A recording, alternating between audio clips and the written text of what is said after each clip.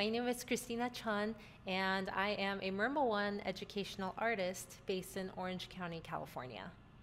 I studied percussion at Chapman University and majored in marimba performance at the Boston Conservatory at Berkeley.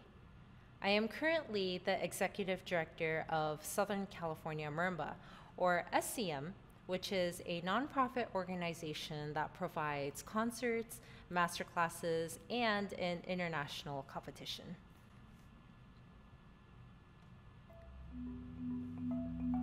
I started playing the marimba in 6th grade through my middle school marching band, and I participated in my first solo marimba competition during my junior year in high school. And since then, I've performed in local and international competitions over the last 10 years.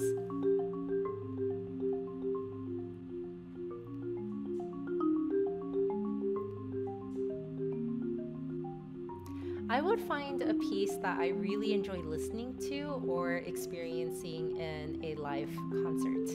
For example, the piece I'm playing right now, Etude Number 1, is composed by my current roommate, Christina, and I really enjoy the jazzy chords of this piece.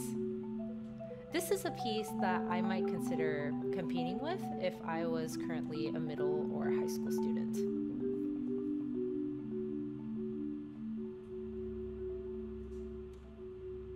Another piece I might consider competing with is the next piece, which is called Back in Business by Keegan Fountain.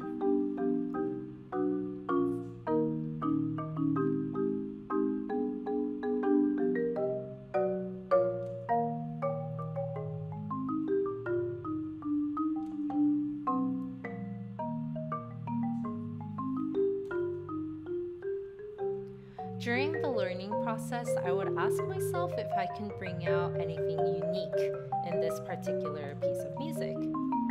For me, this piece, Back in Business, has a nice groove and it's very energetic, and that is something that I find quite charming. I'm also being intentional with bringing out the voices and the chord progressions that I find interesting in his music. It's also important to balance my personal thoughts with the composer's original intention, which means I need to do some score study and maybe a little bit of research on the composer.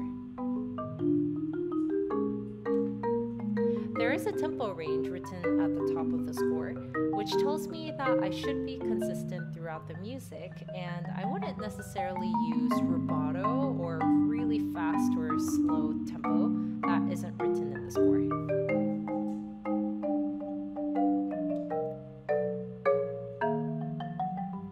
If you enjoyed all of this music, you can find both pieces on SCM's database of marimba music by BIPOC composers. We put together this database to help encourage young students to explore some great music by diverse composers. You can find more information on our website at scmarimba.org/education.